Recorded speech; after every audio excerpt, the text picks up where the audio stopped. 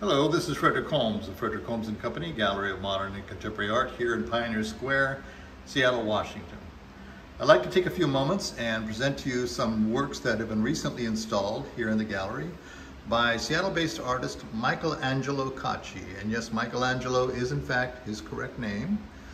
Michael was born to an Italian-American family in New York and settled here in Seattle many years ago.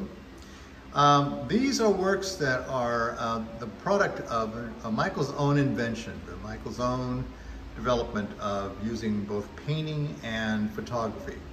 Michael has a background in both, and what he started with was a series of works that incorporated photography and collage and paper, all of which kind of overlapped each other, and they were kind of interesting, and then of course finished with resin on panel. But these most recent works are the ones that I've really always had the most interest in. These are works that really have borne fruit over the last couple of years as Michael has refined his process. Basically what we're looking at here is each individual element within the composition, from the bird to a flower to the bits of grass, a blade of grass, flowers over here, whatever the case might be. These have all been printed. They're digital imagery, they're oftentimes of Michael's own creation, of Michael's own photography, sometimes appropriated online. And they've all been printed on different types of film, different sheets of film, and then cut out. And they're layered on top of each other. So we get this beautiful kind of overlapping of imagery as well as color. The peregrine, of course, was an image that Michael found online and appropriated for the use of the image. He also, as you've seen here, using the same technique for the framing of the work, which is a rather interesting technique, a rather interesting kind of novel way of doing it. He doesn't really do this very often, but I found this really kind of fun. Look at that color, beautiful.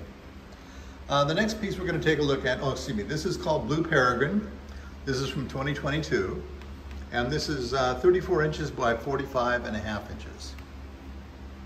The next work we're going to take a look at is an older work. This is from 2018, and it's from a series that Michael did called God of the Ring-Made Man. Let's get up close here, pardon the glare. These are very reflective because, of course, they're finished with resin. I'll back up here a little bit. God of the Ring-Made Man was a series that Michael created that were essentially metaphors. The metaphor being, in this case, the fact that certain cultural traditions and customs and paradigms over time, as humanity progresses, can become anachronisms, such as the case with the bullfight. The god in this case, is the god-made man in this case, is the matador, honored for his courage and his honor and nobility, and in the bullfighting ring, made a god.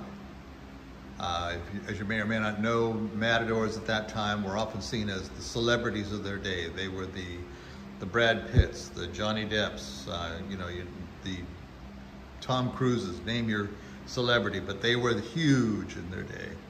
But it's a beautiful work. In this case, Michael has painted a full canvas in abstract various colors, and that's what's underneath all of this.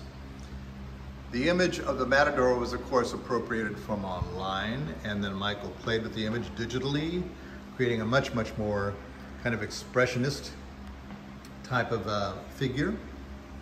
He deliberately left the face blank, just a little bit of color peeking through.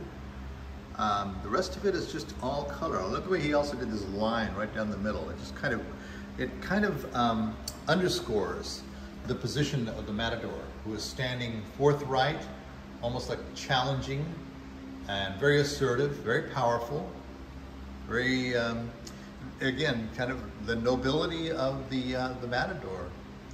And of course, in between each of these layers, and this is true for the peregrine piece as well, are also layers of resin. So within each composition is probably about a dozen different layers of film and resin and film and resin and so forth and so on. So these are phenomenal works that take Michael anywhere from 6 to 8 months to complete, from the point of conception to completion.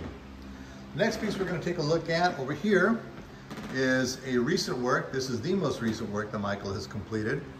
This is called The Coat of Many Colors version 2. There was a version 1 which was completed a few years ago and sold almost immediately. This is the white wolf. Look at this. I love it. Let me get close here because the expression of the wolf, which of course was appropriated from online, is just one of relaxed courage and like the royalty of wolves. Look at the colors again that we have here. Most of the foliage and the flowers that we see here are, again, Michael's own photography. These ladybugs, I love these. They just add a nice kind of charming characteristic to the work, little charming details to the work. Look at the way the flowers, these red roses, blend into the blue roses. These were filmed and these were, printed on 2 different layers of film, and where they overlap, they kind of become this purple. The colors of these will change depending on the viewer's perspective. Not dramatically, but subtly, but enough to definitely whether it's noticeable. And the wolf itself is printed on dichroic film, so it has this kind of translucence, which is why it's not pure white. It's got all these various hues of lavenders and blues and yellows and golds, and as well as whites. So Michael Caci's Coat of Many Colors version 2. This piece is 47.5 by 71 inches. I'd like to thank you very much for joining me. This has been fun, just presenting to you some of the more recently installed works of Angelo Caci's here in Seattle. So join us once again the next time. I hope you subscribe to the channel, and if you live in the area or visiting the area, please visit us. Frederick Holmes & Company, Gallery of Modern and Contemporary Art, 309 Occidental Avenue in Seattle, Washington. Thank you. Bye-bye.